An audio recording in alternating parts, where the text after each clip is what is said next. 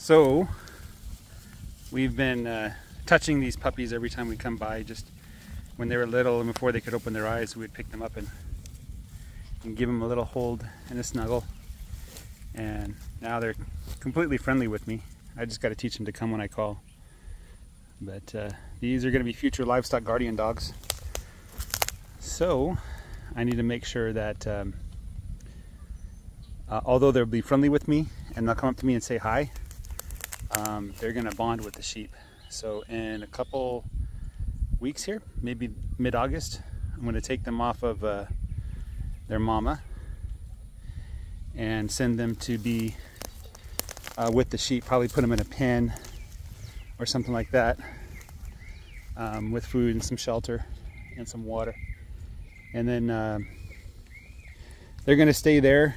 I'm going to let them out when I go to visit, so they'll get time to, sniff around and learn what the sheep smell like and bond with the sheep. But eventually, in about 2 years, they should be calm enough that they won't chase the sheep. And at that point, I will let them go on their own and do livestock guardian things. I'm trying to figure out who I should keep with them.